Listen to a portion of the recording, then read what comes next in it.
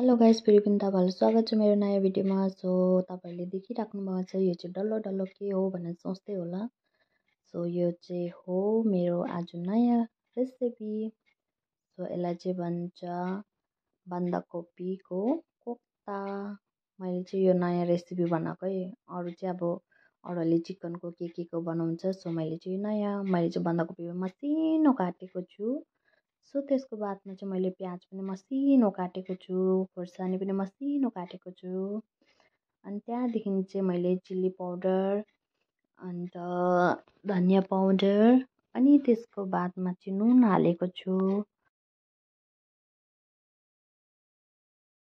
So तपाईँहरूलाई चाहियो भने अदुवाहरू पनि मिक्स गर्न सक्नुहुन्छ। सो मैले चाहिँ बेसी होइन, कम्ती मसला हालेर बनाएको छु।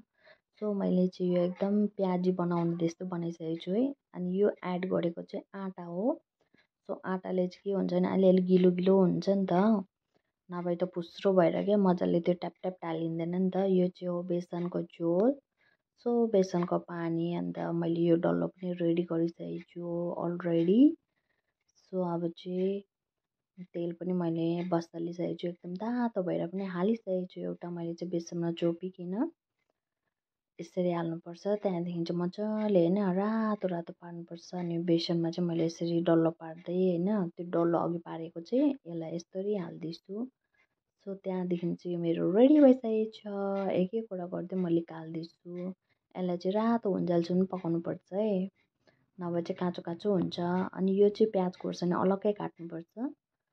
अनि यो चाहिँ जस्तो हामीले सब्जी बनाउँछ सो त्यस्तै यो नर्मली फ्राई गर्नुपर्छ। मजाले फ्राई गरेर एकदम यस्तो हुनुपर्छ।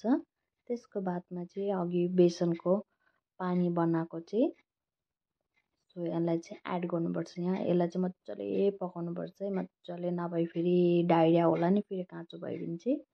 सो यसलाई चाहिँ प्लेन वाटर फेरि हाल्नुपर्छ है। कति तपाईँलाई ग्रेभी खानु मनपर्छ, पातला खानु मनपर्छ कि मोटो खानु मनपर्छ। सो तपाईँहरू एकदम आफै हाल्नु सक्नुहुन्छ। सो यो डो बनाएको चाहिँ मैले अब यो उम्लेको पानीमा चाहिँ टक्कै हाल्नुपर्ने हुन्छ। हालेर चाहिँ एकछिन उमाल्नुपर्छ है, मजाले उमालेर चाहिँ रेडी भइसकेको छ मेरो यो उम्लेर पनि है। अन्त मेरो चाहिँ एकदम थालमा पनि लागिसकेको छ, प्याजी पनि बनाएको छु साथै साथमा। अन्त मेरो यो बन्दाकोपीको कोफ्ता एकदम रेडी भइसकेको छ। सो म चाहिँ यो टेस्ट गर्नु दिन्छु मेरो भाइलाई। सो उसले पनि राम्रो रेस्पोन्स दियो। अब चाहिँ हस्बेन्डको पाली। उसले चाहिँ भन्दै थियो आज नयाँ डिस रहेछ भनेर है। अनि उसले पनि राम्रै रेस्पोन्स दिनुभयो। So thank you.